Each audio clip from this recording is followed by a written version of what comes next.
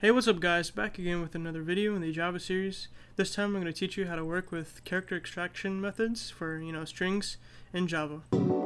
Take off, fast forward, in a black Porsche, whipping all the white, even though I'm a black boy. Take cruise, flexing on your cruise steroids. She looking at us like I like them boys. Take off, fast. Alright guys, so now that we're back, we have a fundamental understanding of how the string objects work, how to create them and all that fun stuff. We can begin, using the many methods that are that come with string objects, okay? And so the first set of methods are going to be character extraction methods, okay? And these methods are what you use to extract characters, like individual characters from your strings, okay? And this could be useful for some things that you might be working with, like I don't know, just something, anything really. Maybe a program that has to take a certain letter out of a string. I don't know. I don't know why you would do that, but I'm sure there's definitely many reasons. Like if you're making algorithms and stuff, there's probably a bunch of stuff you could use for this, okay? But anyway, let's get into it. So the first thing we want to do is maybe get a single character from a string, okay? So let's just go ahead and make an example string here first. So string S1. We'll just call it Larry. Oops, I don't know why that went down there. Larry, just like that.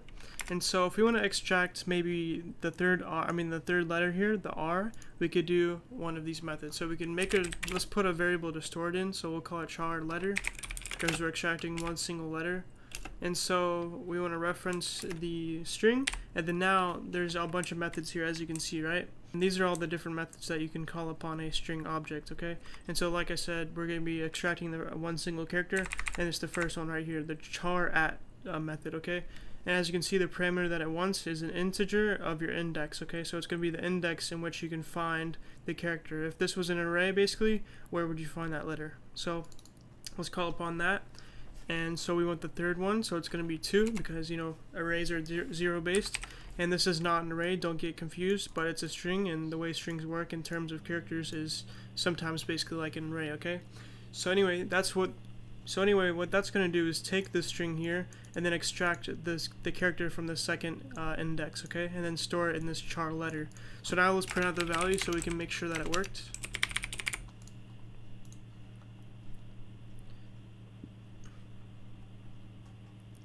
So boom, we get R. So that means it works, okay? So if we want to do Y, we can do 4 because it's the fourth one in the index. So let's run that. And now it says Y. Okay, so that's how you extract a single character. So let's add this to our little method list that we'll have here, okay? So we'll call it char at, because that's what the method is called. And then for a description, we can say it gets a single character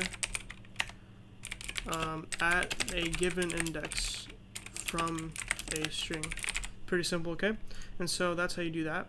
So now what we want to do, let's say we want to get multiple characters from, a string, right? We can do that. So let's make an example string, like a sentence that we could use. I am a long string, just like that. And so if we want to get multiple characters, we're going to need to store them in a character array, right? Because of course, if you want to have multiple of the same variable, you can probably just use an array. So char array, chars for characters is equal to new char. I call it char, but you can call it character, whatever you want to call it. So we have a new char array, and as you can see here, I pre-allocated 4 spots in the array. It's because what we're going to do here is extract the word long, okay? And so when we're using this method I'm about to show you, you have to know how many characters you want to extract from the string, okay? You have to know before, like ahead of time, how many you want to extract, okay?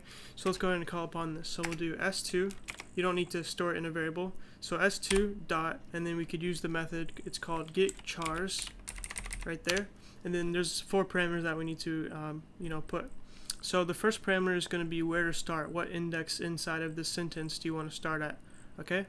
So let's start at, let's see, long. So that would be 0, 1 for the space, and then 2, 3, 4, 5, 6, 7. So that would be the 7 index. So 7. So that's going to be where we begin. As you can see, it says source begin. And if the parameter thing goes away, just do Control P. And now we have the source end. Oops. Now we have the source end, and don't get confused. This won't actually be where it stops. Okay, it's going to be 1 after it stops. So, for example, if you want to stop at G, then that means we need to give it the index for the space after G or the character after G. Okay, so 7, 8, 9, 10. So 10 will be G. So we want to put 11 inside of here. So if oops, there we go. So yeah, we want to put 11 inside of here because the way it works is it's the index after where you want to stop. Okay, so that's how you do that. And so the next thing we want to put in there is the actual character array where we want to store the value of this method here, or the return value of this method. So it's going to be this array here. So chars. Okie dokie. And then finally, the last thing we want to do is specify where in the array we want to put you know, the value of what this is going to be doing. And so in this case, we're just making a whole new array. It's going to have 4 spots, so we just want to put 0, okay? So it starts at the beginning. So if you wanted to start at a different spot in the array, you can just put, you know, whatever index you want to start it at, okay? So that's pretty simple, right? So let's go ahead and output the value of this so we can see if it worked correctly, if we extracted long correctly. So let's go ahead and put chars inside of here and see what happens. So if you output this, it says long, right? So that means it works correctly. We successfully extracted the long word from this whole string here. So that's pretty cool, right? We can extract, you know, instead of one character at a time, we can also extract multiple characters at one time. So that's pretty useful, as you can see. And so that's how we do that. But first, let's put an explanation here. So, oops. Yeah, there we go. So get chars, and then we could say gets multiple chars from a string object. And if you're wondering if you need to be typing this too, I mean, you could if you want to get repetition, but I'm going to have a link in the description where you can check out all of the code from today's episode where you can get a good explanation. I'll have everything for you, don't worry. So make sure you check that out in the description. So anyway, that's the second method we're going to be going over. And so the next 2 methods are going to be pretty simple. They're just simple methods where you can turn the whole string into an array. So this next method is when you have a string. Actually, let's go back here. Let's just keep the string that we had. So let's say we want to turn, for some reason, any reason, we want to turn this whole string into a byte array, okay? We can actually do that. So let's go ahead and make the byte array that we're going to store the value in. So byte, we'll call it bytes. Pretty simple. Is equal to, and then we could turn this into a byte array by calling upon this method here. So s2 to get, you know, the string, obviously. And then it's the method called get bytes. So as you can see here on the right side, it says byte and then the array sign, 2 brackets. So that means that it returns a byte array, as you'd probably know. If you don't, then that's what it does. On the right side, it tells you what it's going to return. And so yeah, this method's going to return a byte array. So if we do this now, that means that if we run this piece of code, it's going to store the byte array of this string here into this new byte array that we just created, okay? So we can now then output the value of this byte array. So let's try that out. And boom, we get this weird little thing here. So that means that we can't exactly output a byte array. That doesn't quite make sense. So what we have to do, a little shortcut we could do here is, if you remember, we can make a string object out of a byte array, right? So that's probably one of the uses to convert a byte array, you know, a string into a byte array, because some systems don't use strings exactly. So you might want to, it's complicated. But anyway, so one of the shortcuts is by turning this byte array, when we output it into a string, a temporary string. So we can just simply do new string, and then we can just pass in, oops, and then we can just pass in the byte array, because of course strings take byte array as a parameter. So now we can output that, and then it won't print out some gibberish. So now we get I am a long string. So that means that the contents of this byte array here were successfully translated to a string, and then, you know, output. So that means we were successfully able to turn this string into a byte array. So that method works, okay? So that's how you do that. So get bytes, and we'll say get a byte array from a string object. Okay, cool. And then finally we have the to char array. So it's the same thing pretty much. So it's going to turn this array, I mean this string here, into a char array, a character array. So we're going to make that char. So char array. We'll call it char array. Why not? Okay, is equal to, and then we could do this, and then we could do pretty much the same thing. So s2 to, you know, reference the string, and then to char array, and that's going to turn it into a character array.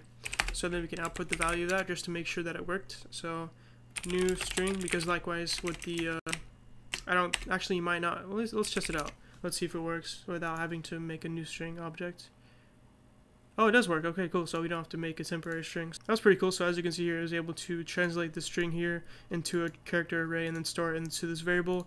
And then yeah, we were probably able to print it out because characters are already, you know, I mean, it's pretty simple. It's just concatenation. So Java knew what to do in that case. So anyway, that's how you do that. So let's go ahead and add this to our list here. To char array gets a char array from a string object. And that's actually it for this episode. I showed you how to extract single characters, multiple characters, and then get bytes and character arrays from your strings, okay? And so this is going to be pretty useful in the future, so it's good to have all this knowledge of how to do these certain things. And so yeah, if you have any questions about what I showed you, you could ask in the comment section below. I'll be glad to help you. Or we have a Discord in the description too, so make sure you check that out. Join it, hang out with us, ask questions, whatever you want to do. Anything. I probably said this like a million times already, but in the description you'll also see a link to all of the code from today's episode. I'll have it it's all right here. So this is what you're going to see. Basically it's going to be, the list that we have, and then it'll have a description of every way in which you can use the methods, okay? So that's pretty useful in case you forget how to do these things in the future, okay? So anyway, if you have any questions, like I said, ask a question. And so if you like this video, leave a like. If you want to see more, subscribe, and peace.